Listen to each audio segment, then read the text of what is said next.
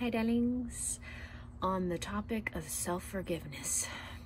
I just went through the process myself, so I wanted to come on here and share with you what that looks like and feels like in the moment. And today, what I experienced was something that I felt upset about. And when we're upset, it's an emotional trigger of something from the past. And of course, like, there's something going on in the present, but it's triggering something emotionally, internally, that's having you react or respond in a certain way. So with that being said, today, I felt like my little girl wasn't heard, and I felt like she was, in some ways, what she felt was shame. And so I kept really sitting with that and just asking, where is this coming from? Where is this coming from? And as I sat with it a little bit more and just slowed down and listened to myself, a memory came through.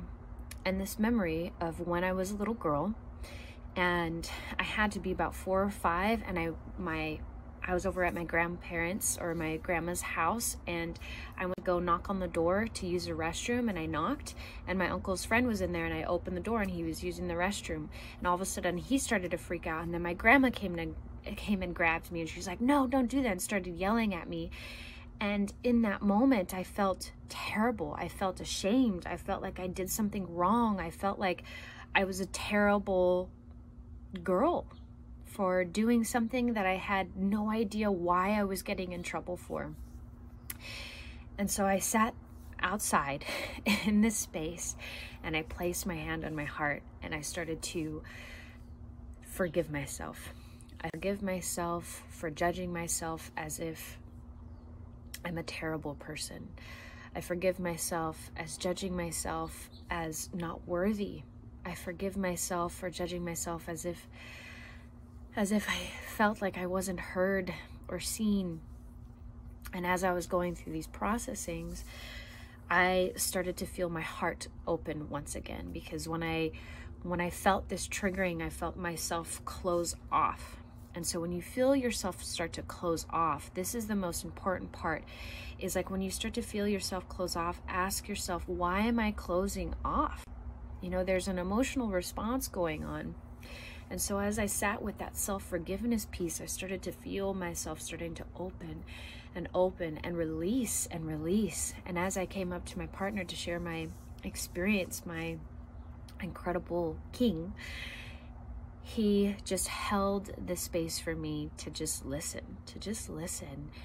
And in that moment, when I started to forgive myself, I felt seen, I felt heard, and I just started to cry from that past experience of when I was a little girl, and I didn't know better. I didn't know any better.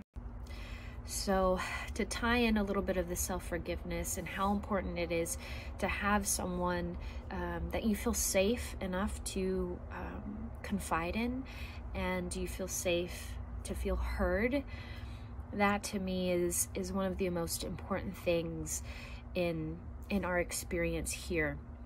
And that's why community is so important to me, so that we can all feel seen, so that we can all feel heard, so that our little boys, our little girls within can feel heard and can release whatever emotions, and tell that little girl, tell that little boy, you're okay, you didn't know better.